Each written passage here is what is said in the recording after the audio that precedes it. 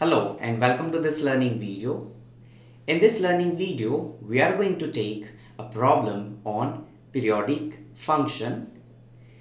And the motto behind taking this problem is that you must be good at the periodicity of the function and how to get the Laplace transform. Okay, so without wasting much time, let us start with this problem. So this problem says find Laplace transform of f of t, where f of t is given to you, t varying from 0 to t, and f of t is equal to this. And what is this? This is nothing but the definition of periodic function, right? So the given function is periodic with period t, right? So if you want to see its graphical representation, so you can take different values of t, and you will be getting that different values of t, and correspondingly you will get the different values of f of t. So if you really want to see the graph of this function, so this is t, and say this is k somewhere here. So when you substitute t is equal to 0, we cannot substitute because it is greater than 0. Okay, so when you take t to be 0.1, so you'll be getting this value to be somewhere here, then here, and it goes like this. Okay, so I am writing this as this.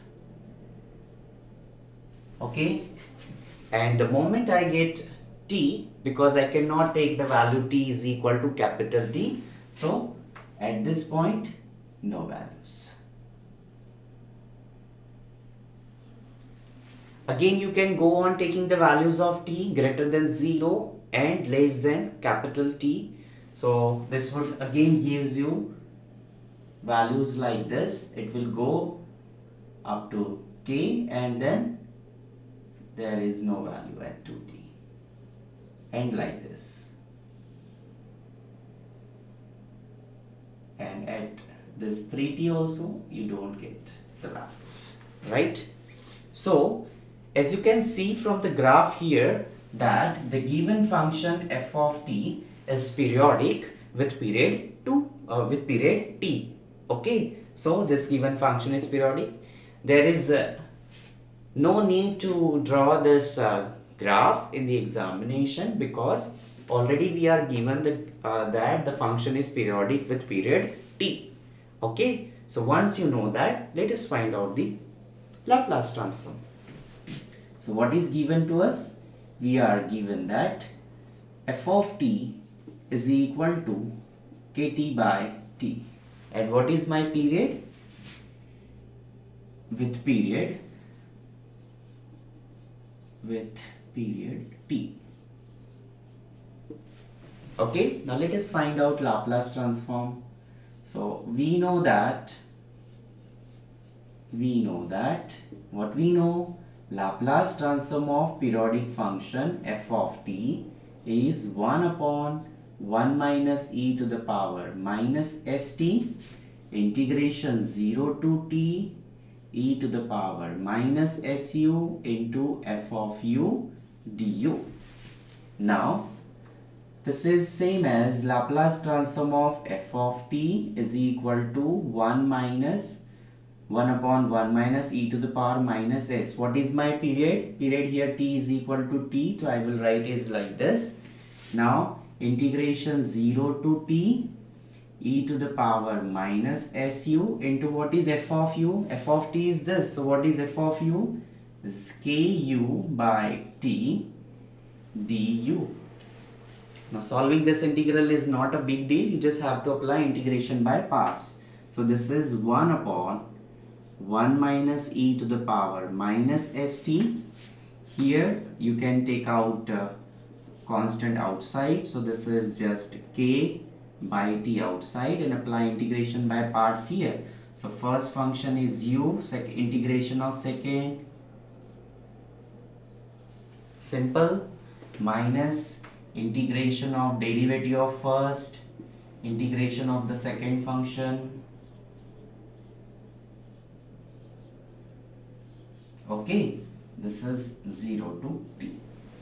Then you can write this one as 1 upon 1 minus e to the power minus st k by t. Here apply the upper limit minus lower limit. So upper limit will give you t into e to the power minus st upon minus s. Lower limit will give you 0, because when you put u is equal to 0, 0 into anything 0.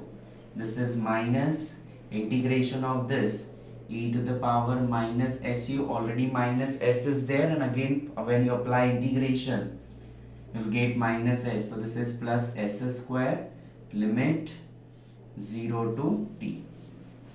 Okay, so this gives you like k upon 1 minus e to the power minus st into, take this t inside. So when you take this t inside, it would be e to the power minus st upon minus s, because this t get cancelled with this. Now this minus, in bracket you will have e to the power minus st upon s square, okay, into t, because we are taking this k by this t inside, and the next thing is 1. Okay, so write down now. So my Laplace transform of f of t is equal to, what is it? K upon 1 minus e to the power minus st into, what is it? Into this one, e to the power minus st upon minus s. Then the next term is, I will write like this, 1 minus e to the power minus st upon s square t. This is the required Laplace transform for this periodic function f of t with period t. Okay, so I hope the things that have been discussed here is clear to you, and if you have any doubt you can ask. So thank you for watching and enjoy learning mathematics. Thank you.